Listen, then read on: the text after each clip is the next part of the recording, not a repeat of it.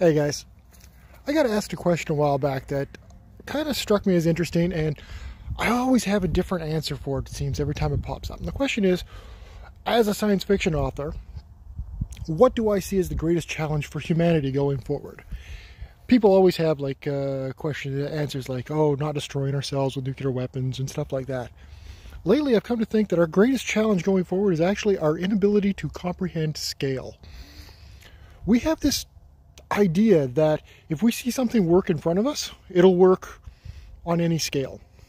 Now, we've come to a point of understanding that for some of us, but other people honestly think that complexity in a system doesn't matter.